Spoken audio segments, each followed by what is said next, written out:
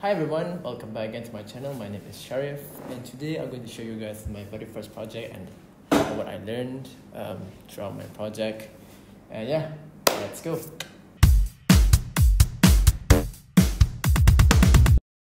So my app is called the Timer app. Sorry of the lame name, lol. Basically, the main functionality of this app is to record an event, upcoming event that you're going to do or going to happen, and then it'll give you notifications when the event happens. So apparently it's only accepting dates, so there's no time. So yeah, this is pretty much it. Very simple interface where there's a list of events that are going to happen. There's an add button where you click, so it's going to give you type your event, let's say I don't know, whatever, and then you'll select your dates, month, year, and it will pop up in the list. And when the day comes, it will give you notifications, but apparently it's not coming out. But yeah, let's put it aside. The project took me like 1 month. Well, to be honest, you can actually make it in 1 week or 4 days at most. It's just because in the time frame I was actually learning web development also, so it kind of tangled up my timetable, which is pretty bad. So I use Flutter as my front end, and also my back end will be my Firebase, which is actually not really a good choice. You should actually just use it as locally, because if you don't have any internet, you cannot access your list, which is not good.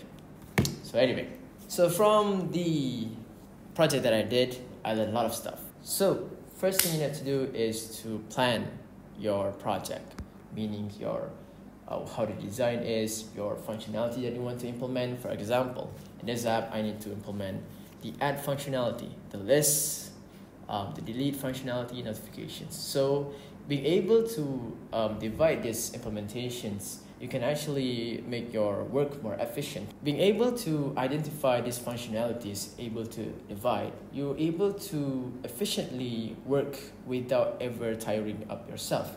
We're moving on to the next point, which is to able to divide your time carefully. If you're working with a project, and especially if you're working alone, rest is a vital thing that you should have.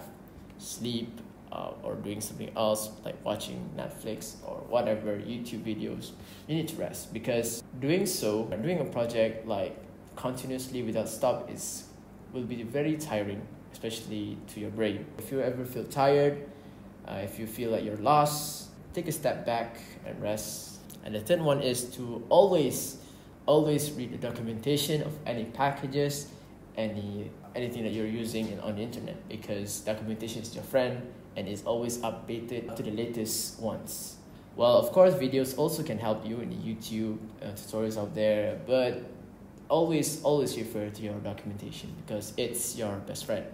And last but not least is to never give up on doing the project. Anything you can think of on an app is possible.